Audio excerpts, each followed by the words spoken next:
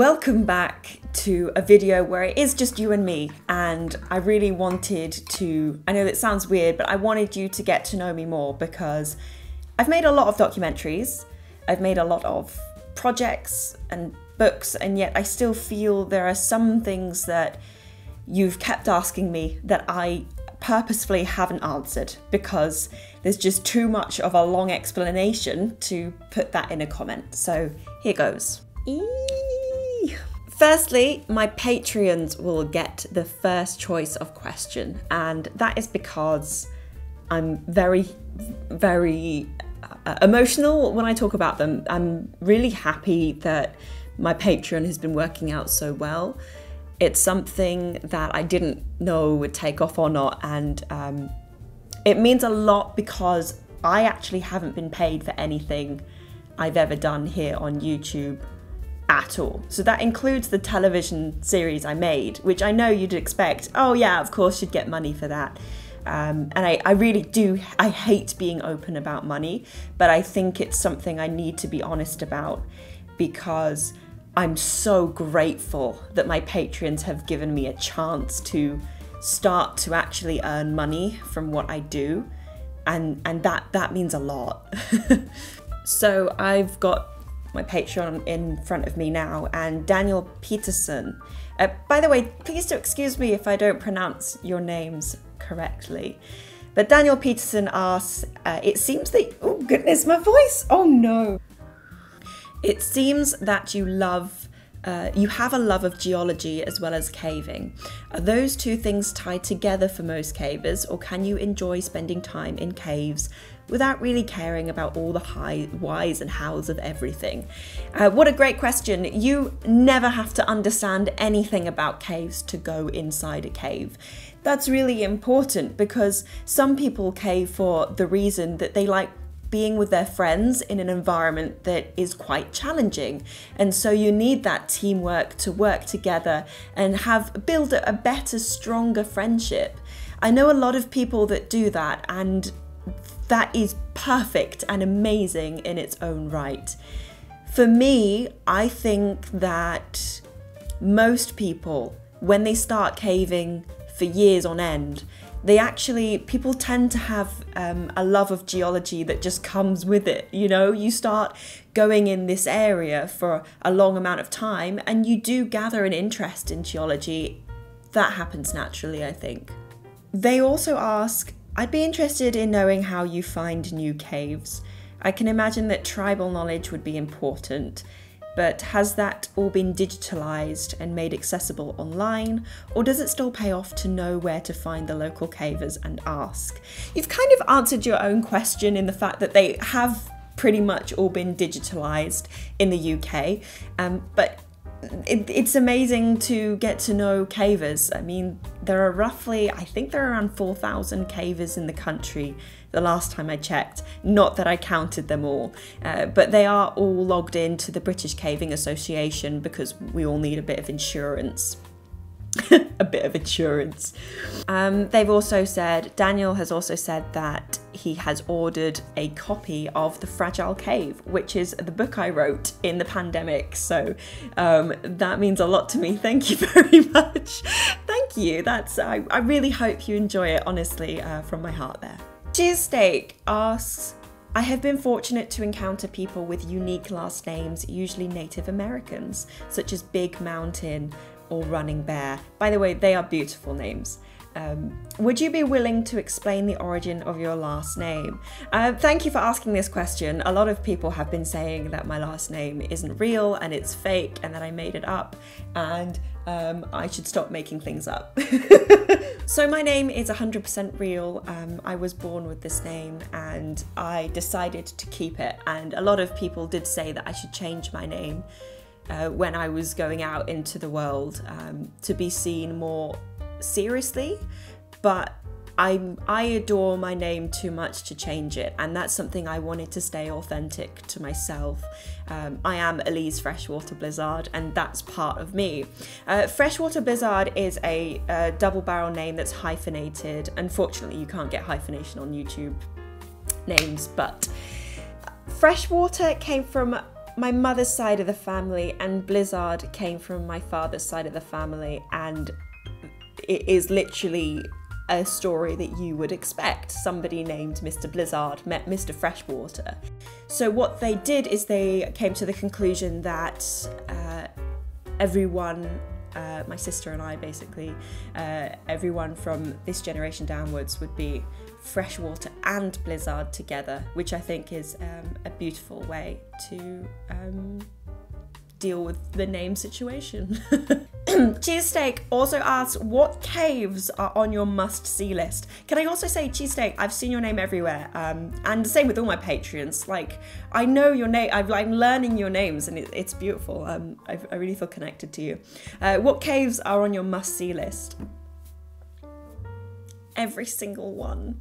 I want to see, I know, it sounds silly. I just want to see every cave there is, and some of these cave systems are really scary, and I'm going to have to take my time in getting to them, because either they're across the world or they really have horrible heights. I'm really scared of heights, so, or tight squeezes, all these things I will try to overcome my fears to get into one day. Okay, moving on. So I asked YouTube and Instagram as well. Sorry if I pronounce your Instagram names wrong again, but Jaywood Star asks, have you ever got stuck whilst caving? Yeah, all the time. A lot of comments I see, they're like, what if you get stuck? And it's like, I know, because I've been stuck a lot. And it's very normal to get stuck underground. In small spaces. It's how you deal with it, and mostly you'll be stuck for a minute. Sometimes you'll be stuck for 5 minutes, and that's where it gets really annoying. But especially in where I am, a lot of the caves have mud in and a lot of water, so you'll find you're just like, I hate doing this, but you'll just slip right through. Why do I have to do it? Like, no. Oh, you'll just slip right through the cave. It's just like you're just a slippery boy.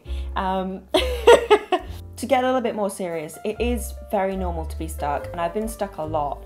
And I find that mostly when you're at awkward angles, you'll get stuck. I've been stuck with my hips in between the rocks. That's kind of a kicker there. It's really annoying. To have your hips stuck, because that's where your center of gravity is.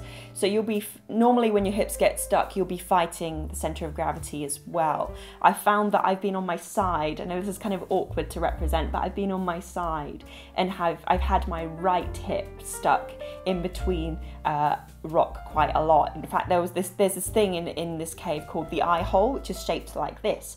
So you're kind of at the bottom where the smallest bit is, fighting gravity to get into the middle where the big bit is. And once my hip got stuck in there, and I think it took me, I mean, it feels a lot longer, but it was probably around 3 to 5 minutes, and that is, it's like planking. It's like when you plank, time is so much longer, and it's been a minute, but it feels like 10. But yeah, very common to be stuck. And you'll be unstuck within a matter of minutes and everything's fine again, especially with the help of your friends. David.logr asks, how are you so darn cute?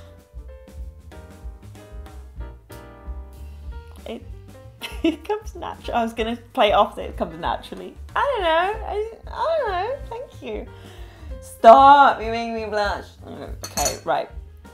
Enormi asks, how did you get started with caving? I got started with caving at my local university in Sheffield when I started university about 6 years ago now, and I was in a really, really bad spot, if I'm being honest, and I wanted to do something that not only my friends would be like, why have you done that? That's not you at all. I wanted to prove to myself that I could be completely different from what I was. I grew up in a town where there was no caves, and I wanted to stay at home all the time and be at home and play video games, and I was scared of the outside world. I never wanted to set foot out there. So when I got into a bad spot, I decided that I would do something I never really wanted to do, and that was caving, and I hated the first few trips, really hated them. But I found that my life improved a lot, because not only did I have to work through a lot of anxiety because I hated being underground, what I found was that overground became less of a scary world to be in. And then I had to start improving my communication skills, and I had to try and make more friends, and that was very tricky for me at the time, I think. So it really did make me a more responsible person, and you can't just go underground willy-nilly. You have to be quite responsible and look after the people around you as well as yourself. So it really did help me, and that's why I kept going with it. Even though you didn't ask that, I answered it anyway. M Hudson 0.90120 asks, how did it all start? How did it all start? Well, it was a hot summer evening in ancient Rome. You're probably talking about caving, right? And how I started caving, or maybe part of my journey, or how I ended up here, or why I'm British. It probably, for me, started long before I knew it did. So, as I said, I grew up in a town where there were no caves. We were a flat, chalky land, and I grew up in a town quite I don't want to say it's small, but it's an unnoticed town, and not much happens there, and you can get bored quite easily, in my own opinion. When I was very young, I think around from the age of 7, I had nightmares quite often about, well, I don't know if they were nightmares, but they were about being in very, very small spaces, incredibly small spaces. And it felt like I was a mouse, going in. I dreamt this dream quite a lot, where I was a mouse and I would go under in very small holes underneath houses. And then also growing up, I have been obsessed since I was, again, around the age of 8, with Lara Croft. I have been obsessed with Lara Croft for a long time, and a lot of my inspiration in my life comes from her. Even though she's just a fake character, there was a lot in Lara Croft that I could see was very exceptional. Her love of history, the fact that she was living alone in a mansion. She didn't need a man or, anyone else to go on these missions. She could go on her own. I really enjoyed Indiana Jones. I remember watching that over and over and over again. Again, I loved the idea. I didn't really see gender, but it did help that Lara Croft was a woman, and I was also, I identify as a woman as well. So that helped. But Indiana Jones was something special too, because it was adventure, and I lived in a town where there wasn't adventure really, so that was really special to me, and I think it started then. Sam Lamin Lepre asks, again, I'm sorry if I'm mispronouncing your Instagram handles, are you going to some more vertical cave in the future?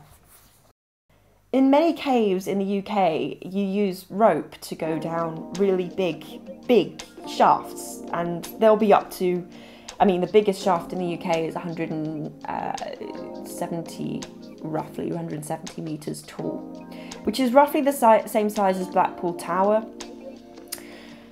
So vertical caving is definitely a thing that you can do.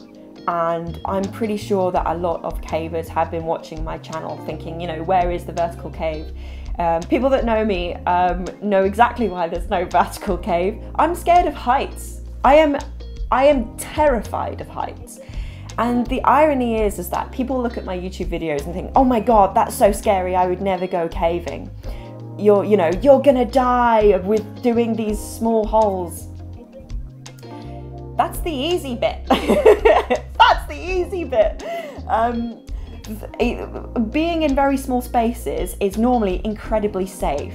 being at height when there's 70 meters plus and you're dangling in the air scares me so much, and it's something I've been trying to get over, and I'm trying to do more vertical bits of cave, but it is really difficult for me because whilst people are like, wow, I would do that, these great huge big spaces and you can dangle in midair, and everyone seems to really be attracted to that. That scares me the most, and I will have genuine anxiety attacks and panic attacks around that. So I need to be really careful around my mental health when I go into those sections of caves, and I need to do that one bit at a time. There's also the thing that that's a really big space to light up, and I don't actually have the money to buy these huge expensive lights to light up a big piece of cave. So doing these really small spaces is really good for me right now because, number one, it looks horrifying and dangerous, but it's actually really, really safe. Number two, I just need one light bulb to light everything up, and it's beautiful and clear as day, and it's perfect. With bigger chambers, you have such a big problem with buying all these lights, and that's something I can't do right now. How to do, Boaz98 asks a really, really good question. How to do caving if you've got a few extra pounds? You don't have to be slim to go caving. On my channel, I go into lots of very small spaces because I enjoy that. You never have to do that. A lot of the larger cavers tend to do the bigger spaces, the wide open spaces, the prettier, just by happenstance, the prettier spaces, and they'll go down these massive, massive drops, and everything is beautiful and wonderful, and honestly, caving is just as good when you're on the larger side. In fact, in a group, I always like to have someone who's bigger than me, because especially in small spaces, you'll be the handy person. Because if you're ever doing small spaces, if you feel at any point that you can't get through a small space, the whole group will probably turn back, because it's a good indicator that that's not the way to go on. And also, if you can get through a small space, everyone else in the group is like, oh, right, okay, I'm smaller than this person, so I'll be able to do that, which is, you're the useful person in the group, believe me. Geek Films asks, you're great at presenting. Thank you, that means a lot. If you could present a show about anything, what would it be? Oh, well, thank you for asking that question, and thank you for saying that I am a good presenter. The reason that I've actually set up this YouTube channel is because I want to be a television presenter, and I will be a television presenter, and I am manifesting this, and I am a television presenter. I'm just practicing right now on YouTube, and I have so many ideas for television shows, it's unreal. I've applied to a lot of companies and none of them seem particularly interested. So what I decided to do was say, heck it, because I can't swear on YouTube, heck it. I am going to make everything that I want to make for television on YouTube instead. And particularly, so I graduated, and then the Tom Scott opportunity came up, like about a couple of weeks after I graduated. And then I was like, do you know what? This is my time to shine. What I'm going to do is I'm going to start up this YouTube channel again. I've been doing YouTube since I was about 13. I'm now almost, oh no, I won't say my age just yet. So I've been doing YouTube a long time, but then after the Tom Scott opportunity, I felt it was a really, really good time for me. You know, I've just graduated, just get a really, really small job, and then I really want to work on YouTube, really honing down on my craft, becoming a television presenter. So I see YouTube as a journey, and what I wanted my viewers to see was me slowly improving. I want you to see me improving with my confidence and me opening up a little bit more, and I want you to see just me incrementally getting better at what I do. And then one day for me, I want to look back on every YouTube video I've made, including this one, and just be amazed at how far I've come, because that is That's the goal. I've got so many television ideas. I don't want to actually say any of them, because then you'll know, and I want it to be a surprise, you know? So I asked YouTube as well. I asked 3 social medias: Patreon, Instagram and YouTube, and we're on the final one. Mike Wood asks, have you ever had a headlamp or torch fail on you at the worst time? If so, what was plan B? This is a brilliant question, because cavers actually bring in 2 lights for every person. So every person should at least have 2 lights on them in case one does fail for whatever reason. Or maybe you drop it down a ravine, or a heaven forbid, down a big drop, and you just can't get it back. However, I have actually had a light fail on me, and this was only 2 weeks ago, and I was with a mate, and we just wandered into a 10-minute walk into a system that I know very well. And I thought, yeah, it's just 10 minutes in, it'll be fine. And we arranged all the backup plans and everything if something went wrong. The only thing was that we forgot to bring a light, so we borrowed a light off a pal. And it was a really amazing light, really, really bright light. And then suddenly it went off. So we were then in pitch black. And here's the thing about this system in particular. I was very aware that if this light went off, I'd be able to make it out on my own, because I know it that well. And I do like doing this challenge where you just turn all the lights off and try and make it out in pitch black. Which I wouldn't suggest doing, because it's really dangerous. You have to know the system first, and I only make it like 10 minutes in from the beginning of the entrance, so that's just 10 minutes of walking, really.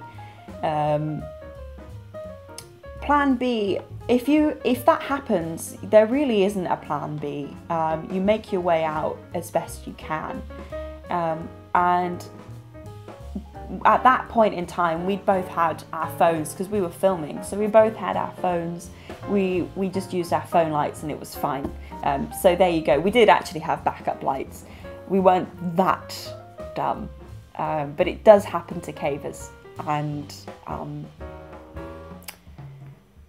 you just try and make your way out. Unless there are big drops, then you don't make your way out, because you don't want to accidentally go down a big drop. John Kress asks, hi Elise, have you done much caving in the United States? And if so, how was it? No, I have not. I have never gone caving outside of my own country. No, that's not true. I went caving in South Korea. I lived in South Korea for a year, so I actually got into National Geographic South Korea for a magazine for National Geographic. That was pretty cool. I met a lot of contacts over there. I really actually do miss the cavers over there. But I went off of social media completely, so we lost contact. SweetX asks, what do you wish you had known the first time you went caving? How cold it was going to be. That I shouldn't wear a really thin, like I was wearing these sport leggings that were really thin for my first trip, and that was a bad idea, because I needed to wear thermals, especially when it was snowing. So I took my first trip in the thick snow, and the water was cold, and I don't think I've ever been that cold before. That was a bit scary, actually. Yeah, warm clothing, thermals. Thermals are your friend. Just wear thermals. Milk Official. By the way, Milk Official, I've actually been noticing your comments quite a lot, and thank you. I know I keep saying this, but I do recognise your names now, and it's really sweet seeing you guys. How long did it take for you to become good at your level of caving? I love how you put good and then slash at your level in case I wasn't good at caving. I've done this for roughly 5 years, 6 years on and off. I have periods where I don't go caving because it's too cold. So yeah, I don't want to say that there's like a good and bad at caving. I don't think that's how it works. I understand where you're coming from. You can always spot a skilled caver. They'll run through the cave like it's nothing. And you think, oh my God, you're powered by cave fairy dust. How on earth are you so godly? I am not one of those people, at least yet, but I don't think there's a rota of you're good at caving and you're bad at caving. It's just caving, and it's a very accessible kind of sport because everyone is equally as terrified in the beginning. So I think caving is just about accepting your fear in something. And I think a good caver is just supportive of the people that they're around, and they're just loving of the environment and respectful of everyone who's on the trip. So to be a good caver, essentially, all it takes is 10 minutes. All it takes is 5 minutes to be a good caver, because all it takes is a helping hand. All it takes is supportiveness and friendship and love. So there's your answer. David Seal, another name I know quite well. David Seal asks, which do you prefer to explore, caves or mines? Out of the two, which is more dangerous to explore? I prefer caves to mines. The reason is linked to your second question. It's because mines are, in my eyes, they're so dangerous. I mean, you look at the hazards for a cave. It's like, okay, flooding. How do you prevent not being in a cave when it floods? Well, you can look at the weather, you can look at the cave's history. With mines, oh my gosh, the never-ending list of things that could happen in mines that are so out of your control is terrifying. You've got bad gas, you've got falling in posts that are holding up the walls. So you can still prevent like dangers from happening in mines, that's sure. I mean, there are really safe mines out there, but there are just so many unsafe mines that you risk a lot. And the thing is that my boyfriend currently loves mines, and if you don't know him, check him out. He's got his own channel, which I'm really proud of him. The thing is, he will say, well, that's the point. You know, mines are a bit dangerous. They're a bit scary. There are ghosts.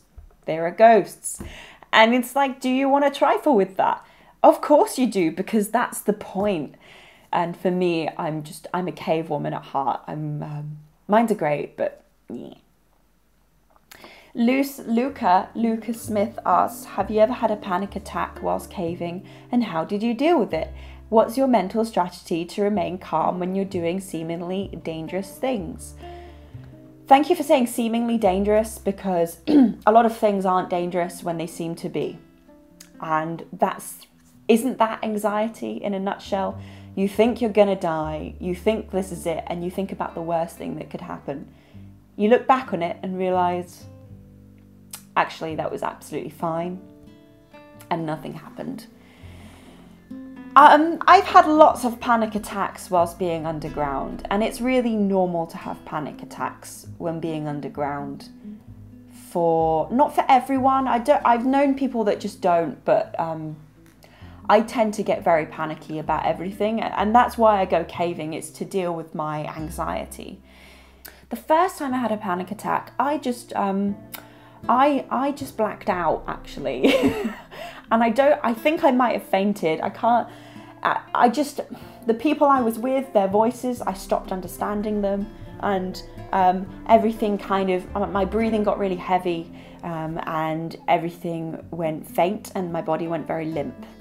Actually, just thinking about it, flashbacks. How did I deal with that? I looked at my breath.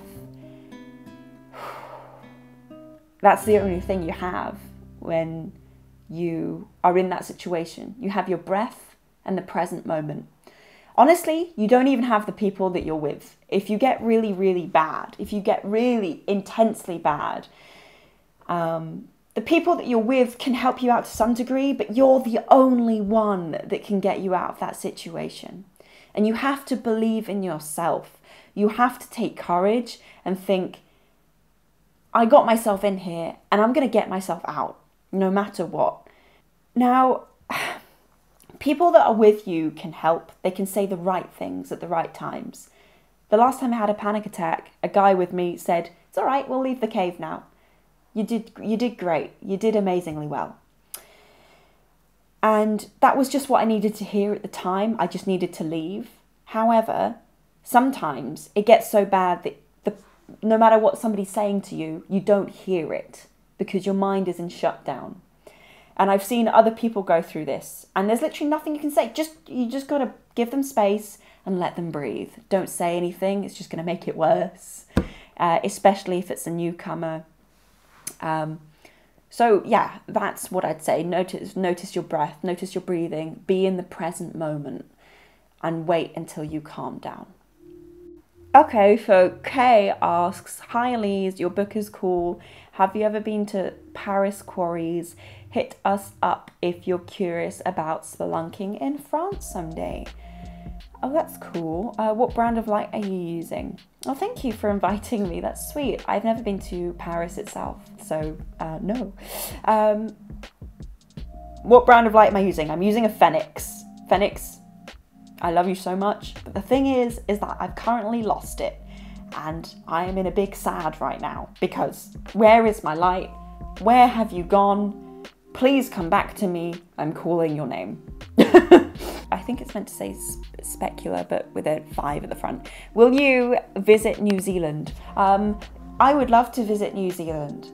And I can see that happening in around 5 to 10 years' time. Because right now, all I'm doing is working to pay my rent. So I don't make money to go to these kinds of countries. So it would be nice. I can see myself doing that one day, going to New Zealand. Because let's face it, you have such a beautiful country, but not right now. Bad Gaming asks, did Santa bring you a new microphone? Yes, thank you so much. Can you see it? I don't even, like, it's here. You can barely see it, look. It's so cool. Thank you. I got this because my Patreons supported me, and honest, I'm at a loss. I'm at a loss for words. Thank you so much for supporting me. It means that I can get this stuff, and it means that can make my videos a lot better. All right, last one. We'll do it. Thomas Whitey asks, "What is your profession?" I don't have one. Thanks. So I would say that I am a television personality, or I am a television presenter, and I am an actress. I am a writer, and I am a producer. I am a go-getter, and in my spare time, I have a small job to earn money for my rent. Other than that, I just want to do everything. That's my profession. I don't see myself as one thing. I just want to do so much in this world, and I feel like I've got a huge message to give. And my message is, don't let anxiety stop you from doing something insane, something crazy. You know, you scare, you look at me and say I'm crazy and insane for going in these small holes when I feel anxious about it. But what's holding you back? You know, so you might have a presentation and you're scared and you're anxious about it. But really, it feels so scary at the time, but really nothing can go wrong. As long as you're prepared and you take every single precaution under control and you know what you're doing, nothing can go wrong. Okay, so that's my message to the world, is that I want to get across, is that anxiety, of course you're going to have it, and that's normal, and that's exactly how you should feel when you're underground in a scary hole, or you're doing a presentation, or you're about to do something that feels like maybe you're going to quit your job, or maybe you're going to try and get a new one. anything that's happening in your life, anxiety will follow you. Or maybe it doesn't for you, and that's okay, but that's part of life, and that's okay, and that's good, and that's what makes us keep going. So, yeah, I went on a tangent there. I think if you guys have learned anything, is that I'm very tangential. So, all right, it's time to wrap up because I think I've answered as many questions as I can. Sorry if I didn't get around to yours. Some of the questions overlapped. I really enjoyed getting to know you guys. It was a lot of fun, and I normally keep myself really undercover, and I'm very scared about saying my own opinion on things because that's how you get into trouble. That's how people, being vulnerable is a very scary position to be in. But I'm very happy that I did this, and I want to take note that everything I've said today is true as of at the moment it's the 1st of January 2022. So Happy New Year. And things might have changed. I might, if you're looking back and it's 5 years later or 10 years later, I may have changed a lot. But this is what I think right now, and that's for the record. So thank you very much for watching, and I really hope that you enjoy my new content coming up. Here's to a delicious and successful 2022.